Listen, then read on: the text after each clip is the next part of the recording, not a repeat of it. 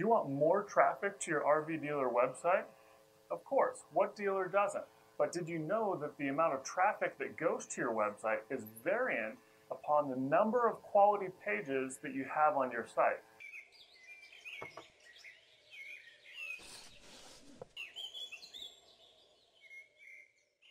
I'm Jason Noel, the founder of Infuel, the place RV dealers go for higher rankings, traffic, and more RV leads. And in this video, you're in for a treat. I'm going to show you my step-by-step game plan for how I create content that RV buyers love and how to share that content across the web. I have one tip saved for the end that will actually have you kicking yourself at first, but super excited to start implementing moving forward. So keep watching. Let's think of each topic as a traffic bucket. The more topics your website talks about, the more traffic opportunities your website will have. For instance, if your website only has a page for each class type and repair page, you have a limited number of pages that can rank in Google and thus limiting the number of visitors that can view your site. So in this image, a maximum of 791 visitors per month. If there are a maximum of 300 people in your area looking for travel trailers, you will never ever have more than 300 visitors unless your town grows substantially or you open up shop in a new city. Because you can't easily manufacture more traffic to your travel trailer page, you'll need to create more industry-related content to attract new visitors to your business. So now that you know that the traffic going to your website is variant on the number of pages that you have on your website, the question is, what do you write about? Well, the answer is simple. Ask your customers. In my prior video on the customer buying cycle, I went over the 4 stages that every RV buyer goes through that leads the RV dealer. And in that video, I went over how RV buyers are specifically searching online. Basically, coming up with what to write about comes down to making a list of what your customers are searching for, then prioritizing it in accordance to your dealership's top ROI avenues. So go back and watch the customer buying cycle video to get caught up if you haven't already. Okay, a little word of warning. One of the easiest ways that RV dealers can get automated content on their website is through their web service company or NADA in the form of a data feed. While the data feed is one of the easiest ways to get content for specifications on your RVs, it shouldn't be the only thing that you have for content on your website. The problem with this is duplicate content for every dealer. You see, Google and customers see the same thing on every site. The same year, make, model, weight, water capacity, yada, yada, yada. And the only thing that's different from one dealer to the next is the background behind the RV image. It's all the same. Okay, I'm not saying this to blast RV dealers, as I feel that data feeds are great. However, I'm pointing this out as a huge opportunity for RV dealers to stand out using quality, unique content. Because it's time to get back to wooing customers through crafty sales content.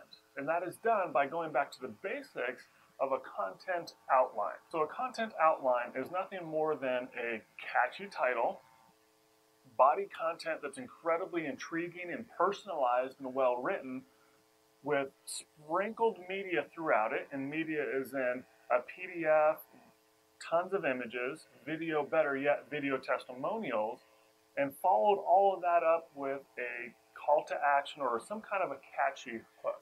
This sales content outline isn't anything new. Matter of fact, it's been around since 1888 when Richard Sears created the first printed mailer for his Sears catalog. Now that we have a list of all of the content to write about and an outline to follow, how much content should you write? Here's a huge case study that was just done by Brian Dean with Backlinko. In his case study, he analyzed over 1 million search results to see if any one of those pages had anything in common for ranking on the first page of Google. So after he analyzed 1 million search results, there was one thread in common with all of these websites that ranked on the first page of Google. And the results were total word count. Think about it. If you wanted to read about Abraham Lincoln, his youth, his presidency, maybe even the assassination, do you think you could get all of those topics covered in 2 paragraphs and 500 words? Not a chance. I just pulled up the Wikipedia page for Abraham Lincoln, and it currently has 15,453 words and ranks #1 in Google for Abraham Lincoln. Why? Because it's incredibly thorough and covers every major area in his life. Thus, other websites online are willing to link to it and share it on social media as the all-in-one reference for Abraham Lincoln. As Brian Dean's case study is of the general nature, I wanted to do an RV industry only case study to see if total word count related to rankings in Google. So in my study, I wanted to do a search on the top travel trailers for 2016 and to see what the total word count was for ranking on the first page of Google. In my case study, I searched the Jayco Flight, the Cherokee, the Wildwood, Salem, and the Rockwood of all of the first page listings in Google to see what their total word count was. As you can see in the graph, it was similar across the board for each one of the top 5 travel trailers for 2016. The first place listing received 4,032 words, or had 4,032 words on it. The second place had an average of 2,543. Third place, 3,000 or just over. And then 1,500, 1,900, and then obviously just starting the taper off after that. So you can see how total word count is crucial for ranking on the first page of Google.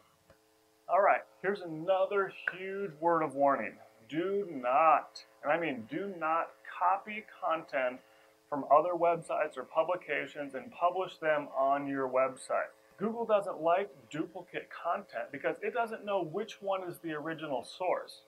So by all means, they won't be ranking your website on the first page of Google. So make it authentic.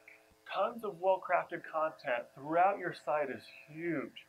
But what keeps visitors on your site longer and converting more is the media that's sprinkled throughout your page. Because here's the deal, we need to be able to lend our website to every style of visitor that comes to our site. Whether they love to view videos, or whether they like to scroll through the slideshow images, or whether they like to just print out the PDFs so they can just get off their computer and view it offline. All right, here is a huge tip for RV dealers. Every RV dealer must be creating video walkthroughs of every RV on their lot.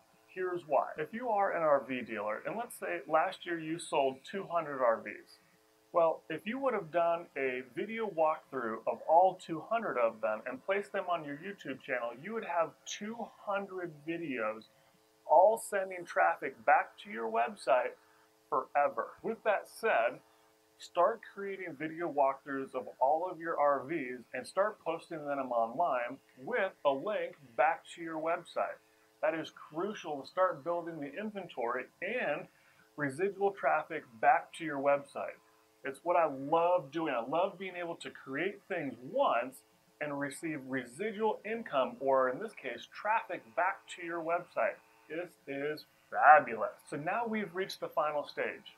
Sharing your content all across the web. This is the easy part. We've already gone over what topics to create, the outline for how to start putting together each article on your site, as well as how much content you should have on each page.